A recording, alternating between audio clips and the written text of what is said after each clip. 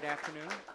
My name is Jack Huang, and I'm here to share with you my story on how sport has inspired me both as an athlete and also as an administrator, and how it opened, through equestrian sport, actually opened the door to the world. I'm also here to let everybody know that I'm standing in the same place here 40 years ago as a student of Dominican International School. So as you can see, that's my yearbook, and you can see that even as a fifth grader, I was already happy running around and playing a lot of sports. So that's me in the background, getting ready for my race on a sports day. So when because Dominican school only went up to 8th grade, I left for the US to attend junior high, high school, and college. And when I got to junior high, I started running track at 8th grade. And then beginning 9th grade, I started playing American football. So as you can see, I was very active. And I was also elected the captain of my track team in my senior year in high school. So sport has always been part of my life, and even continued into college. I was also an NCAA track and field runner. So I ran until I graduated from college. So this is basically every day in college was either studying, or I was at the weight room, or running around on track. So even after I graduated and started working, sport is still part of my life. And I still actively play baseball. I just came from a baseball game earlier this morning. I'm an avid golfer, so it's been something that's been inspirational for me throughout my years, both as an athlete and now even as pleasure. But equestrian, it's also known as horseback riding, but competitively. How did I get into this sport? As you can see, Taiwan is a very small place. Not many people even know we have horses. So how did I get into sport? And actually, it was because of my family. If you take a look at the picture on the right, that's my father. He's 85 years old, and he still rides every week. But he didn't do this for fun. He actually started out doing this as a therapy, because about 40 years ago, he had a disease, an ailment called bamboo spine, which meant that his spinal column inflamed, and then chronically, and then in the end, it fused together.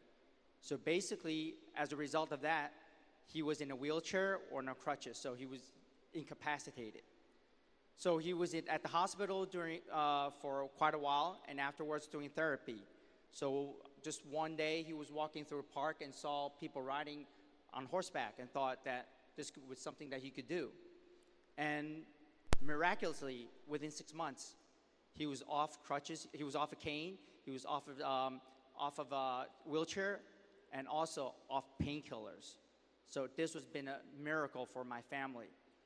And because of the success story, our National Equestrian Federation, the Chinese Taipei Equestrian Association, wanted this success story to be promoted to the rest of the Taiwanese population. So they asked him to come on board as an executive director, executive board member of the federation. But at the same time, he also volunteered me for a job because I knew my English proficiency was very good. He volunteered me to be a member of the administrative staff and to be the international director. So what does the international director do? Well, first of all, I'm in charge of all the emails back and forth with the other national federations, and also with the continental associations, and then also with the international federation, the governing body, called the FEI, the Fédération Équestre Internationale. That's French for International Equestrian Federation. So what I do is that they have general assemblies every year. They have annual meetings, which I would attend. So basically, I would attend 2 meetings a year in places around the world to share our knowledge, to see how the rules are discussed and passed, and at the same time, to also learn what the future of the sport is bringing us. But at the same time, I was also competing. So actually, it was a great combination to be able to compete and to also be able to be involved in the equestrian community. Then, becoming a member, attending all the General Assemblies, I was soon discovered by one of my peers from Asian Equestrian Federation. And he was the president of the federation and came from the Samsung group. He noticed that my English skill was something that could really help the federation in terms of organizing meetings and also the paperwork, the reports to the International Federation. But pretty soon, I became a board member. I was writing their statutes or constitution for the Asian Equestrian Federation.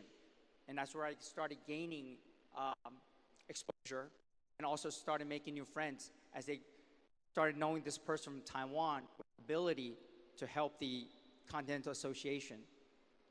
In the same time, I was attending the International Equestrian Federation General Assemblies and also being involved in shaping the future of sport together with other members and discussing how we can move the sport forward.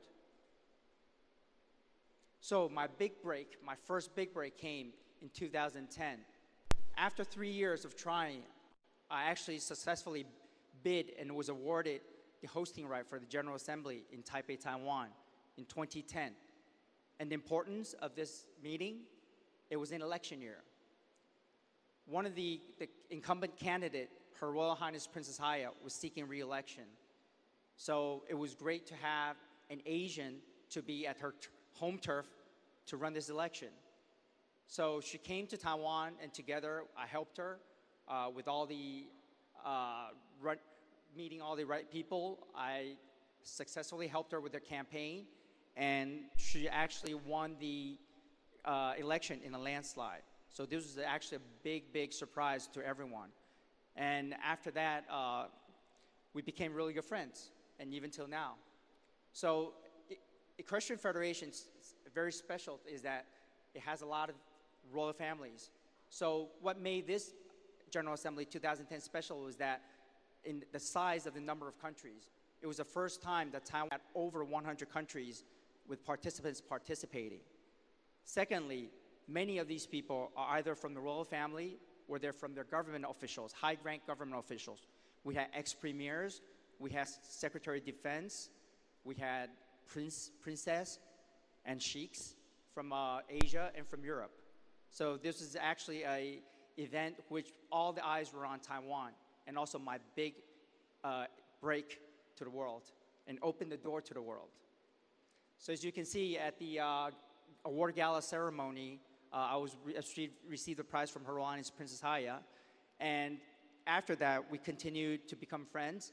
And in 2011, I was actually asked by her to be on the FEI Audit and Compliance Committee. I became an auditor. So that was my second break to to open the door to the international equestrian community. So having been an Audit Compliance Committee member gave me the opportunity to learn the whole organization of the International Equestrian Federation and to learn about the sport. So I did this for 4 years, and I was finally asked again by Her Royal Highness to run for this time a board member position called the Regional Group Chair. So the Regional Group Chair for Asia region, to tell you how big it is, it stretches west to Pakistan, east to Japan, north to Mongolia, and south to New Zealand. So it constituted 2 continents and 63% of the world's population. So I never thought I had a chance. I was running against 2 other candidates, one from Japan, who was going to be hosting the Tokyo Olympics, and the other one was the incumbent chair, who was from Singapore.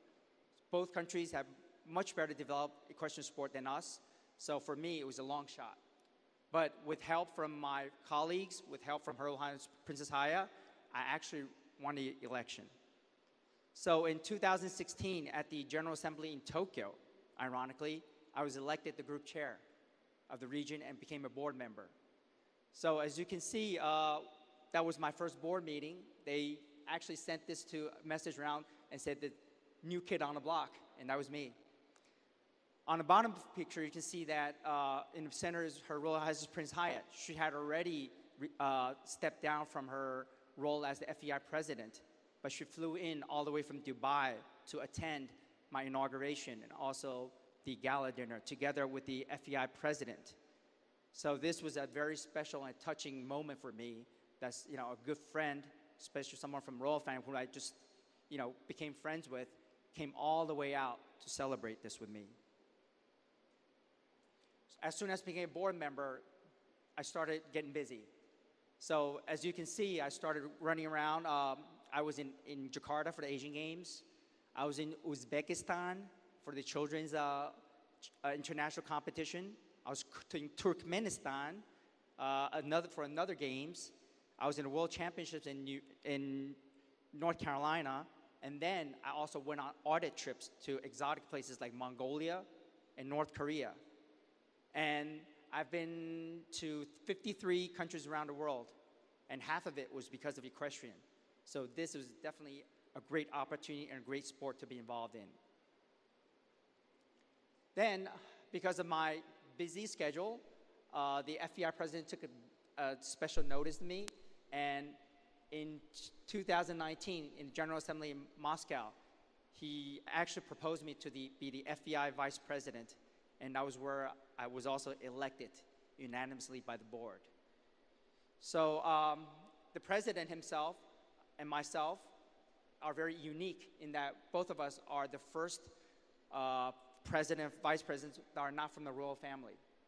So it shows that the sport is modernizing together also with our transparency and our governance. And the person in front of me clapping his hands was the vice president I was succeeding. He was the Sheikh, the royal family member from Bahrain. So I'm the first one to be in the position that's not from a royal family. So now, being the vice president, again, I continue to use my passion, not only to talk about the sport, to promote the sport, but also my passion to tell people about Taiwan, where I'm from. Because how could you imagine that somebody from Taiwan, where not many people don't even know we have a horse sport, could be a member in the International Federation with all the royal family members, and at the same time, being able to promote one of the sports that gave my father a second life. So every opportunity I get to provide an interview, I will always grant. As you can see, I was interviewed in Uzbekistan. I was interviewed during the Asian Equestrian Championships in Pattaya by CNN, and also by the Japanese media. I was in New Zealand, also for a international competition, and received a interview there. So these are the things that I continue to do passionately, and that allows me to travel around and also to tell people that I'm from Taiwan. So again, sharing with everyone what sport has inspired me to do. At the same time, I want to tell you that you also have the same opportunities, because participation in sport is not just as difficult as you think. You know, you can participate as an athlete, a team manager, or even just a spectator. I opened the door to the world not as an athlete. I was an athlete in the past, but I became part of the world equestrian family because of my administrative part of the knowing the sport. But the most important thing is that all of you have to have the willingness to try and to enjoy. You may not be good at it, which is fine, but at the end, you're going to be healthier.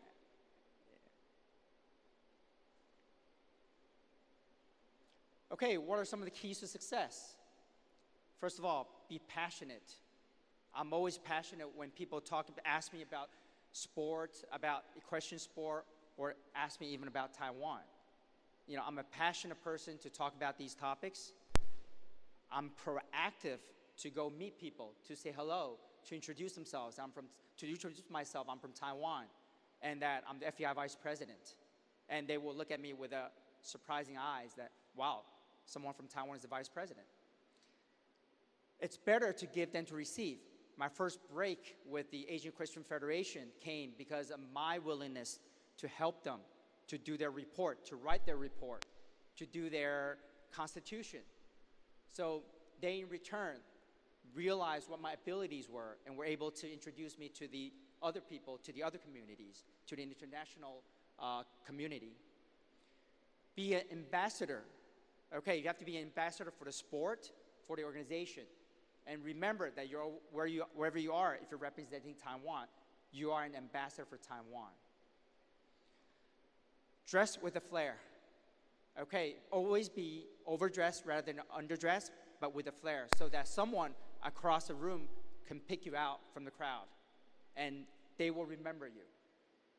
This has played an important factor for me at the FEI when I'm meeting people, that they can pick me out from the crowd.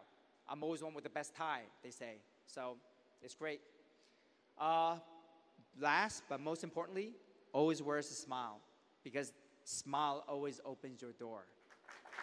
Thank you.